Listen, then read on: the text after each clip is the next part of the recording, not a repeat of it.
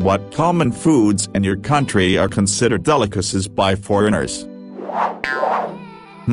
Forest berries perhaps. I live in Finland. We have a lot of forests, so lot of berries such as blueberries and lingonberries. Every man's rights mean that you can just go and pick as much as you can find. It's kinda one of those things where if you live near any forested area, and are willing to spend time there come late summer, you'll probably have enough to last until next year in your freezer. We have so much berries that people from poorer countries, Thailand is a common one for some reason, are hired to pick them up, because doing berry picking enough to actually profit monetarily is heavy work, and apparently the pay isn't worth it for most Finns. At the same time, forest berries are considered a superfood around the world, very healthy and trendy. Don't know about actual delicacy status, but definitely a difference in how we think about them.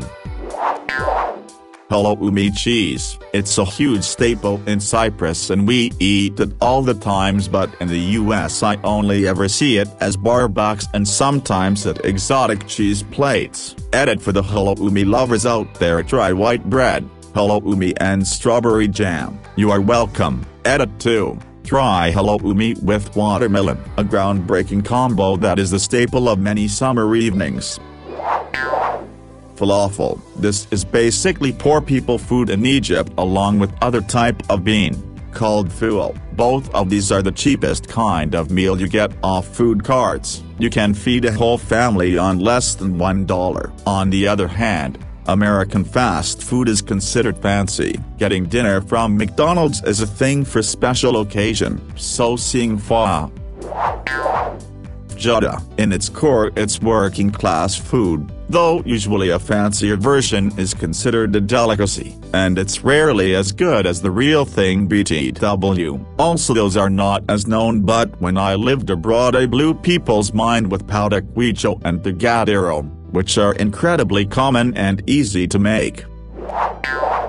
Fried chicken. It's actually become a special holiday meal in countries like Japan where you have to reserve your bucket weeks in advance, mainly because of clever marketing. But here, people would laugh so hard at that, cause it's just fried chicken. Edit damn 5k plus votes. This is easily the most popular thing I have ever posted on Reddit. I live in Japan but I'm from the US. Whenever I go back home I buy a few bags of Lindt chocolates from the drugstore as souvenirs. They're dirt cheap in the US, but for whatever reason there are luxury chocolate in Japan, and the same bags would cost $30 here. More of an out-of-state thing, but I live in Hawaii and I was so confused when I went to a poke shop on the mainland. It was so expensive for barely any poke and they offered to put weird stuff in it like pineapple. You can buy a pound of fish or poke from my local supermarket's poke counter for like $15. Same price they were charging for a bowl of subpar stuff on the mainland. I ate something from a street vendor in Beijing, China that was one of the tastiest things I have ever had in my entire life. I don't know what it was. Sort of like a crepe, crunchy and savory. Bean sprouts? Egg? I don't know to this day. I would literally kill someone to have it again. I, Canadian, was visiting a friend in France, and we were planning to visit Strasbourg for a few days. I mentioned that that's where Kronenbourg beer is brewed. Maybe we could take a tour. Surely freshly made Kronenbourg blank is divine. She looked at me in horror and told me that's a redneck beer. In Canada a 6-pack will set you back about $15. It's fancy lol. Edit. So are a lot of beers here, but still, there it's on par with Molson or Budweiser. We never did tour the factory, but I drank cheap bottles of it the whole time I was in the country, while she watched in disgust. Not country to country, but state to state. I live in Maine, which is prime lobster territory in the US. I can get it cheaper here than most other places on the planet. TBH, I really don't get the hype. The effort to crack it open and pull out the meat is not worth the payoff. Just drink a cup of melted butter. That's all you can taste anyway. pho, they were literally sold in every street in Vietnam and are considered exotic and valued here in the US. And it turns out this isn't really true. I just happen to live in an area where there's barely any pho and I don't travel around the US a lot. Smile.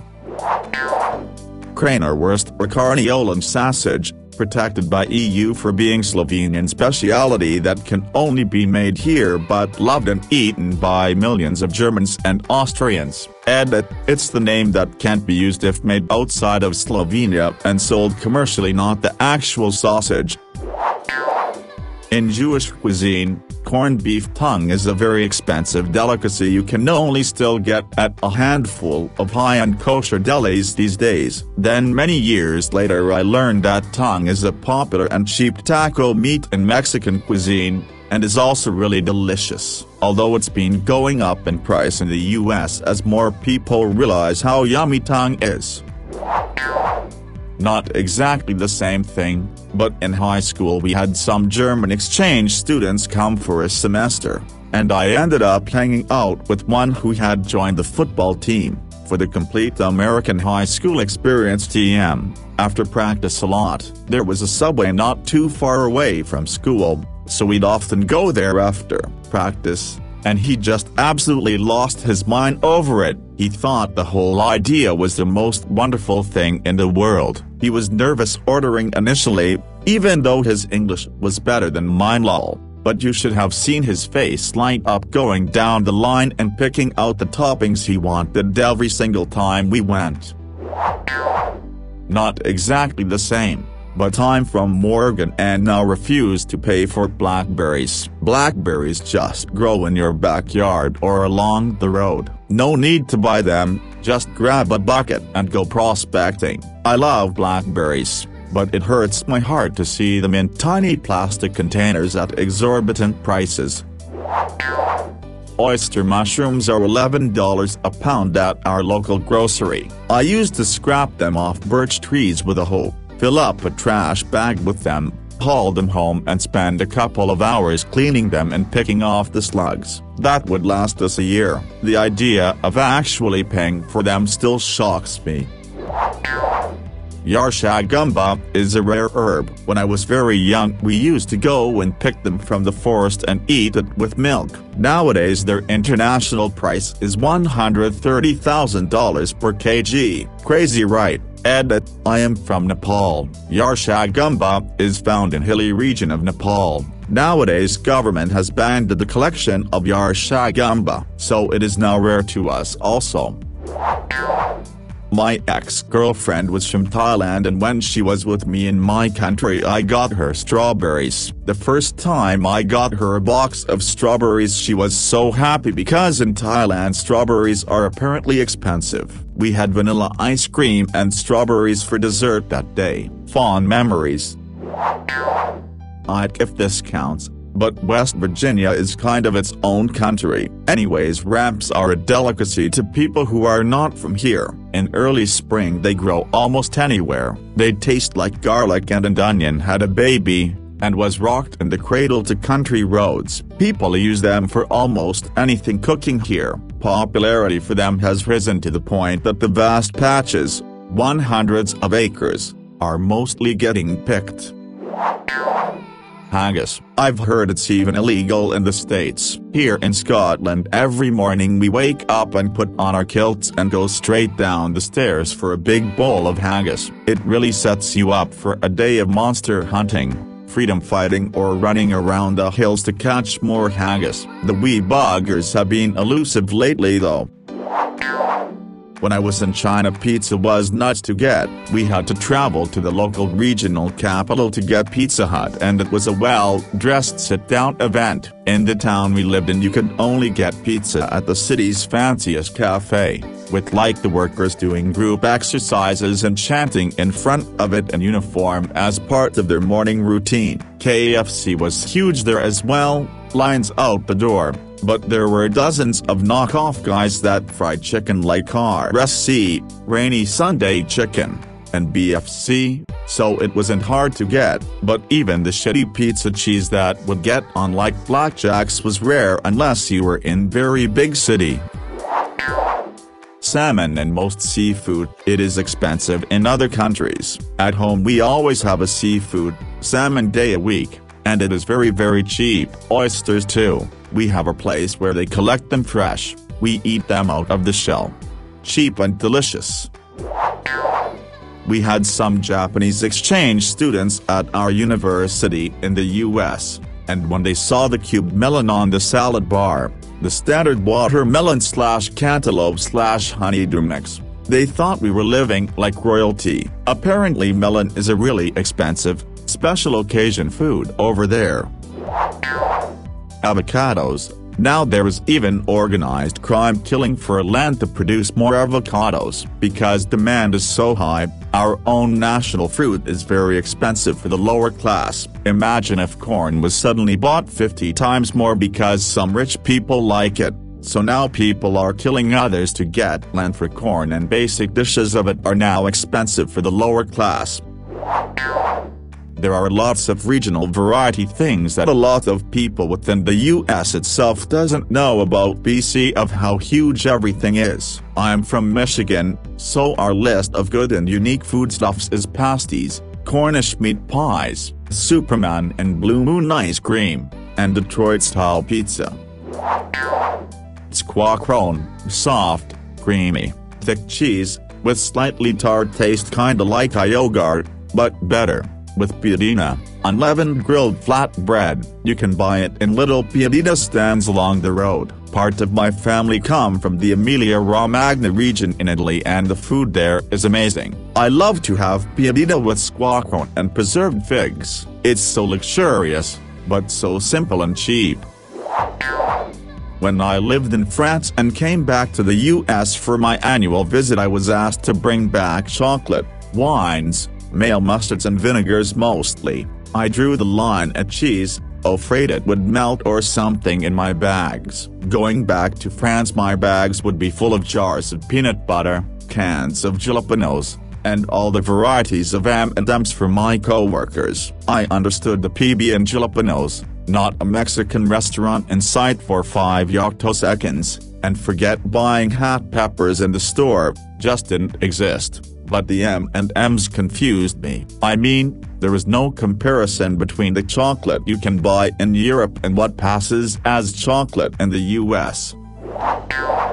Venison. I'm from Iowa, and venison here is so common, from the amount of deer and deer hunters we have, that it's often given away from one hunter to another just because they have too much. I learned from some Japanese and Chinese students at my university that venison to them is like wagyu for us. I gave them each some to cook and they were very grateful. I like venison. It's just not that special though. I primarily hunt because by the time I process everything it's extremely cheap food compared to buying meat at the store. Basically $1.60 license plus maybe $1.35 bullet, plus time involved for 60-80 pounds of meat, 25 to 35 kilograms. Sure, there's some other costs involved like the cost of my gun. But I enjoy target shooting as a hobby, so I'd probably have it regardless of if I hunted or not. I only hunt for the meat, so no meat goes to waste,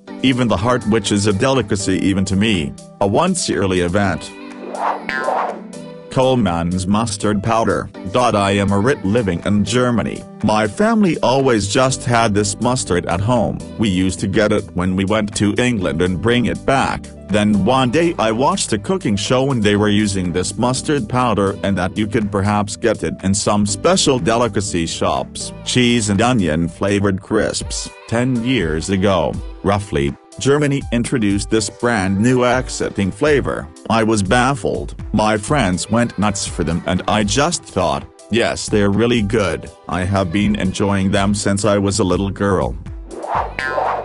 Italian sauces. You can make some good ragu with just some tomato, some vegetables and some minced meat. It's probably one of the most famous plate in Italy, and even though a really good one takes 6 hours and can make an above average good ragu in an hour and not so much effort. When I went to Portugal, people were amazed by some of that. I was honestly surprised since the one I made really effortlessly and without good ingredients was not really good to me.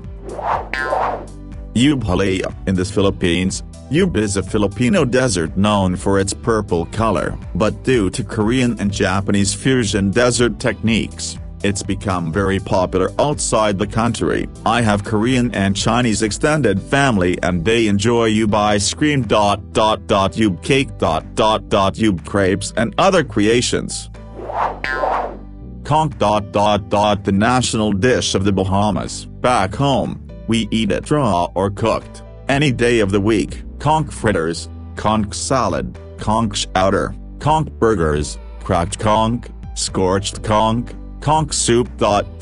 You name it, we'll cook it with conch. Tourists see it as a delicacy, some are afraid to even try it. But for us it's just our local food we love.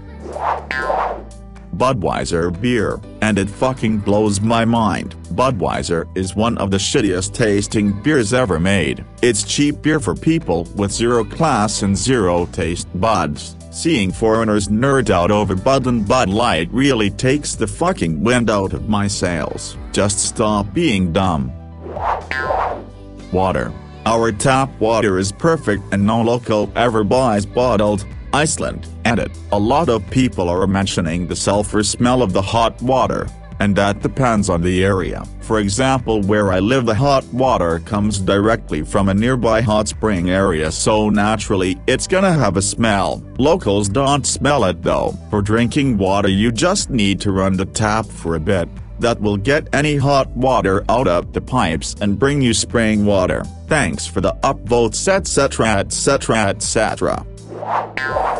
Canada. Maple syrup. Very common plentiful product but rest of the world treats it like gold. In the tourist shops they sell it in super small bottles with outrageous markup as if it's precious, but you can buy like a liter of it in grocery store and it's better quality for a fraction of the price.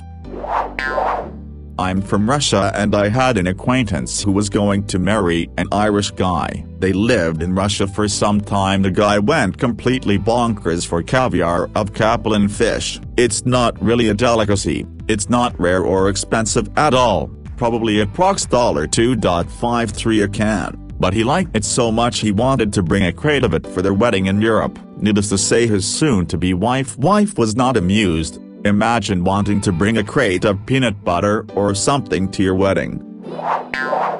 Durian. The number of durian farmers who have found overnight wealth are astonishing due to export demand. Edit. Wow, didn't expect my comment to explode overnight. Thanks Redditors. The comments section mentioned Singapore. Due to land scarcity, the durian you have tested are either from Malaysia, where I'm from, or Thailand. Singapore and China are our biggest exporters. Also, during pre-COVID times, hundreds of coaches ferrying Chinese tourists would visit these commercialized durian orchards on a daily basis for their durian fix. They are offered an all-you-can-eat service for a fixed price. In other words, it's a durian buffet. My family owns about few hundred trees of durian on our land, but it's only for own consumption and we'll share it with our friends and family when the harvest is huge. We are far from commercial scale. Durian is an acquired taste and very polarizing. You either love it or hate it.